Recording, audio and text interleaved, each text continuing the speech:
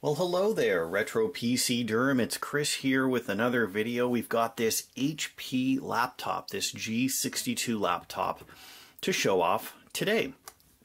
So, here's the top here, kind of silvery, patterned top, and then nothing really going on in the back. We have our power. We have a blackout here for a modem, which kind of shows the age of this system, that it would have been around when a modem might have been an opportunity for connection. Obviously doesn't exist anymore today. A USB port, optical port here, or optical drive, sorry. Front of the unit here, we have nothing going on. It's pretty sparse. And then we'll move around to the opposite end. We've got a multi-card reader here. We have what I think is an indicator light here for disk drive activity. We have audio connectors, two more USB ports, our Ethernet port, HDMI, and VGA output. And then you can see there is a bit of a opening here for exhaust for our CPU. If we take a look on the bottom here, you can kind of see the fan where the CPU cooling would be. The CPU is actually located underneath this plastic part here. And then we've got two doors and a battery. I'm actually going to open this up and show off here what's going on with this. So we remove the battery from this system, and then we can remove our two drawers here with the good old orange screwdriver, the trusty orange screwdriver. All right, so door number one. We have our memory installed. So I've got 4 gig of RAM installed on this system. It's two 2 gig memory sticks. And then we have our Wi-Fi adapter here. And then you can see we also have our CR2032 CMOS battery. And then under the final door, we will locate, did I get that screw up all the way? I did not. There we go. Our hard disk drive. So the hard disk drive's in a carrier, which, doesn't have any additional screws. However, it is kind of weird that it's got this, and I hate it when companies do this, but you see this here? We've got a dongle adapter. So it's a regular SATA drive. Instead of having this SATA connector like built into the system board, which, I mean, take a look. There's room there, right? Instead of putting that SATA connector over here and having this dongle to have to connect them up, you could have just put it on the board, but they didn't do that. So for you to be able to replace it, if this drive was lost, right, what are you going to do? You're going to have to order this part from HP, which who knows even how much this would cost, and probably isn't even sold anymore. It was probably only something that they made available for like 2 or 3 generations of systems and then was gone. Anyways, I digress. That's a serviceability issue that thankfully we don't have to deal with on all computers. It's only, the select ones here and there where the companies are not really thinking about the long-term usability of a product because they're expecting it to be used for, 3 to 5 years and then thrown in the waste bin, which is obviously not the best way to treat computers, and not what I do here on this channel. We are trying to give them new life, not end their life prematurely. All right, let's make sure that this tape piece is kind of out of the way, and we're going to get these doors back on so we can continue with our look at this system. Now, I've been in and out of this system a couple of times, and the reason for that is I actually have another one of these models right here that I've had for a while, and it was not working properly, but it had a battery and the hard drive. And then I got this one donated to me, which was missing the battery and hard drive with that dongle. But this one had a working CPU or motherboard, and that one did not. And that's actually was a problem. I've had, I think, 3 now. Yeah, I currently have 3 of this era of Athlon / Turion / Phenom 2 S1G, 2, G3, and G4 based systems. That's the socket type. And all of those ones are not working properly. And I'm pretty sure it's the system board, because I actually had ordered a replacement CPU off AliExpress, which, you know, could be a bad CPU as well. And it didn't work on any of them either. But this CPU works. The system board works.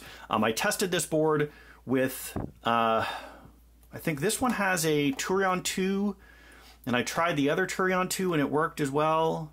And I just kind of left it at that. So I didn't want to fry this board if it was the processor that was the issue. Anyways, so I got this one opened up. It's been repasted and cleaned on the inside, and was not... I don't want to say it was incredibly difficult to work with from a serviceability standpoint, but it wasn't obviously the most serviceable laptop I've ever worked on. It was a little bit of a pain in the butt. Lots of little dongles and cables that were hard to work with. We'll take a look here. Here is our front tray here. It's weird having this like touchpad area here, as you can see, but there's no actual touchpad. It's kind of like built right into the screen, so you don't know where the touchpad ends and begins, which I kind of feel not having the borders is a little bit odd, but who knows. And then I hate these when you have these buttons where it's one button built in, so it's right click and enough click, but which one is, I don't know. Anyways, not the greatest, and a pretty crappy keyboard, if you ask me. It's not the island style keyboard, right, where you've got a space in between each key that you can feel. When you push this down, I'm getting into the other keys at the same time, which is, I don't like that at all. I do not like that at all. But it works, and that's really what's important. So we're gonna take a closer look at this thing from a boot perspective. I'm gonna adjust the camera angle so we're lined up on the screen, and we're gonna get booted.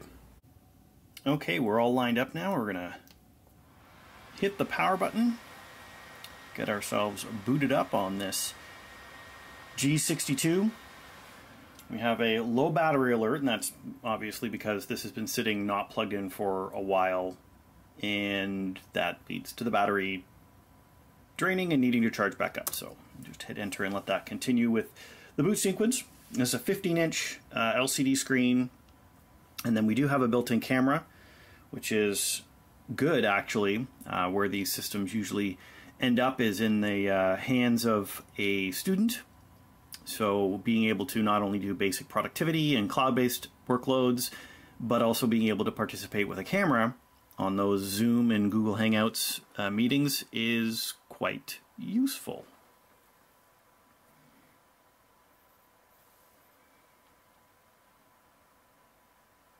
Windows is going to take a little bit of time, obviously, to boot up with a spinning hard disk drive, probably 5400 RPM.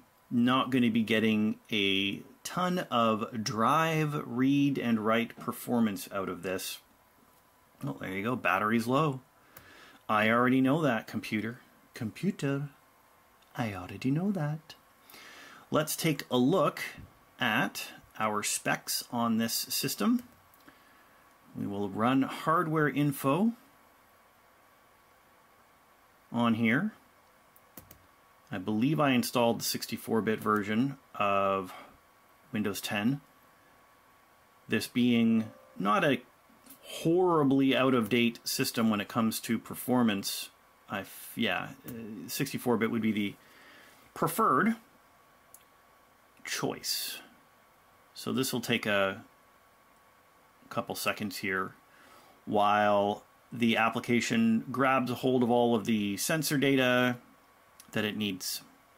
All right, and we will close this up, and then we'll show off what we have. So this AMD Turion II is a P520 processor. It's a dual core, so a two-core, two-thread processor running at about 2.4, 2.3 gigahertz. So decent. We have 160 gig hard drive, and then a DVD CD burner for optical, 4 gig of RAM, and that's a pair of Samsung PC3 10600 DIMMs, So, I mean, they're fine. They're currently running at 667 megahertz, obviously clocking down a little bit for the system board here.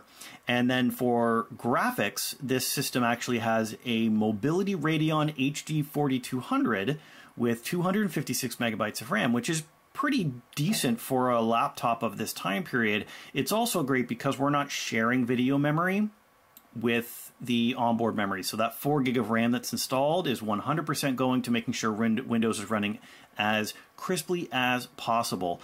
And as well, having the little bit of extra, that 256 megabytes of RAM is good for making sure that we don't have to clock down any of the Windows performance aspects. So it can just run the way it needs to run and everything's going to be working properly. Good, so we can close that out, and what we will do now is, I think, we'll take a look at a little bit of a crab rave and see how this performance is handled. Okay, so I've got crab rave here and finished buffering it up. Because the screen here, being a low-end screen at only 1366 by 768 resolution, I'm only going to be trying to do 720p to start here. And we'll see if the system can actually handle that. We've got Stat for Nerds running here so we can keep an eye on the frame drops, and then hopefully with, you know, the compression of me recording a screen on my phone and then that being compressed for YouTube as well. If we see any of the stutters, I'll probably see them where you might not. But the frame drops really will tell most of the story here as far as how well it's working.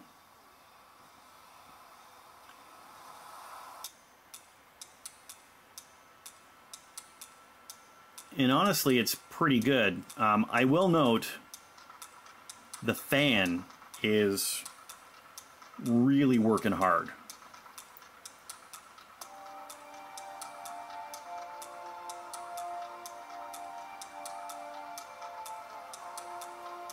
Yeah, that fan is going heavy, trying to keep the processor from overheating. That's pretty funny, actually. But we're now, you know, across the minute mark here, and we're getting into 2,000 frames and only 16 drop frames, which is pretty darn good, I would say.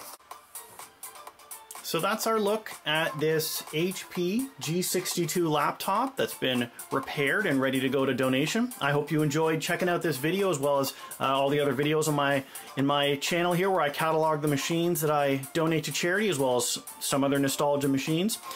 As always, hope you're staying safe and healthy. We'll catch you in the next one.